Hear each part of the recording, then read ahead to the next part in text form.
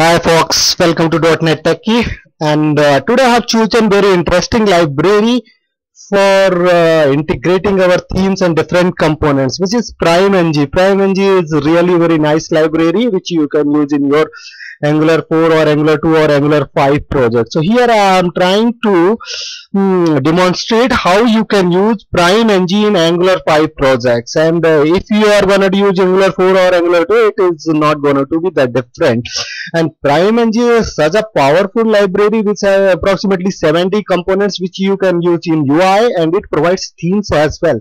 So you not need to worry about what text box, what drop down list, or what kind of file upload, or what kind of menu bar, slider, and all those things. You just include this library and use those controls. So let's see how it can be done.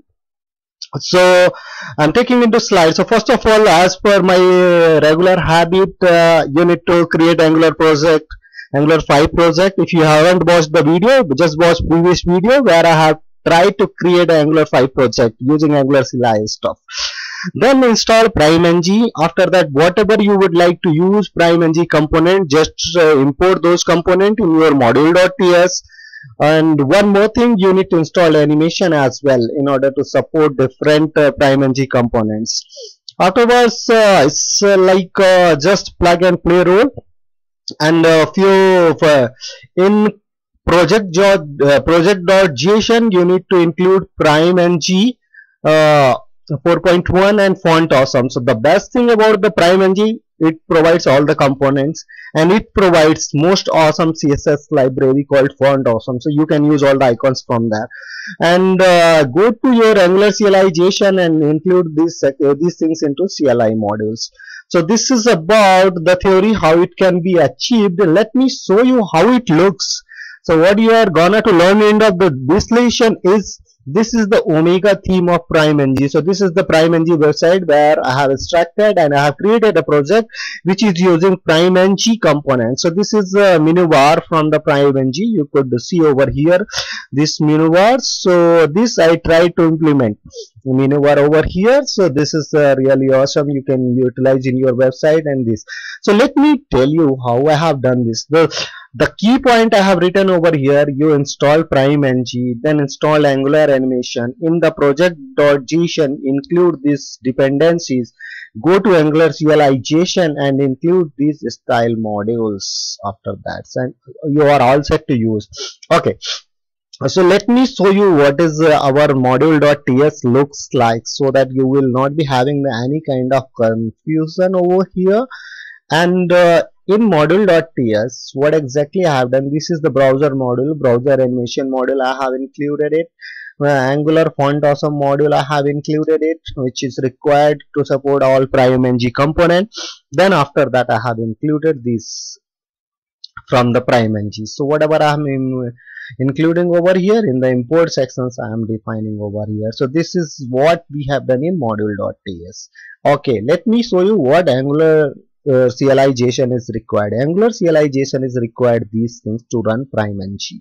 So you need to include this stuff over here. Okay, and now let's go to project.json, and in the project.json, the moment we install PrimeNG, we should be having these things, or you can include these things manually into the dependency section of project package.json. Sorry, not it's package.json.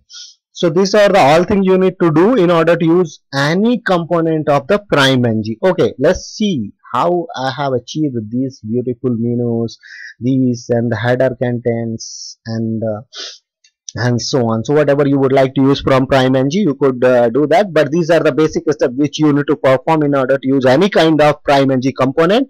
Let's go and see how my app component.ts looks. So in app component.ts, we are using menu item, accordion module, and menu bar module. So I have imported those things.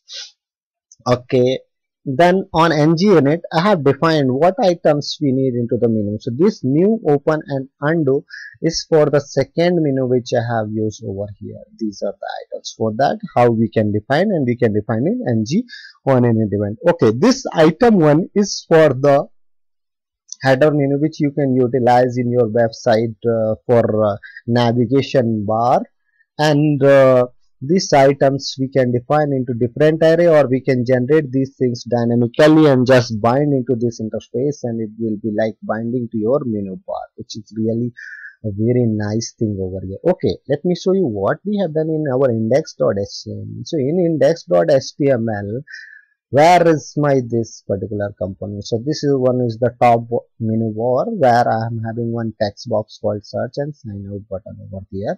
Item 1 array I am assigning over here, and it is really binding for me. Then for the second menu bar, open item and next, for this one new open and undo, we have done this. So this is the HTML for that, and it is binding from the items array. And for accordion control, we have used this. So see how smooth it is and how beautiful it is. We do have different themes in PrimeNG as well, which you can take from here and utilize those themes. So you not need to worry about themes and controls. So these PrimeNG is having lot of controls which you can utilize, and just use these things and go for further development. So if you are using PrimeNG, you not need to concentrate on how control will behave and what event you need to handle and all. You just include PrimeNG, use the control, and it will give you almost all behavior. So I was like when first time I have used it, I was really very happy about this PrimeNG, and I hope it is useful for you guys as well. So thanks for watching this video. I would be thankful if you could subscribe my channel and click on the notification button.